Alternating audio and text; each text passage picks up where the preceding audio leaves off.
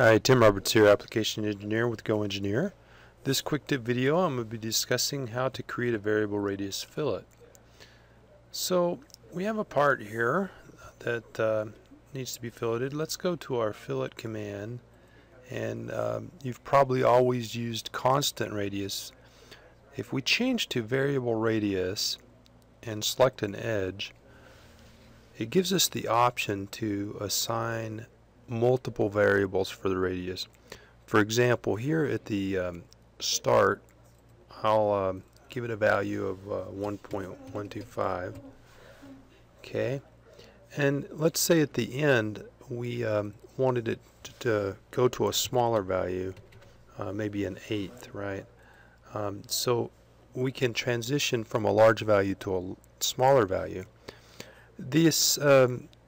This number of instances here, these vertexes or dots between start and finish, you can increase that number to get more of those, or you can decrease it.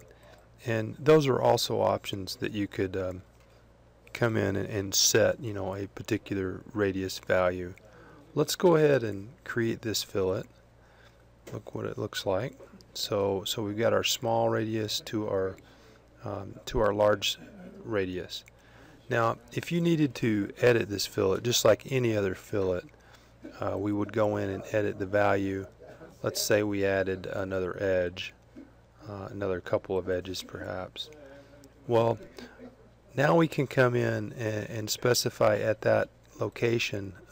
We can specify also maybe you wanted a transition value of 1/4 inch, right?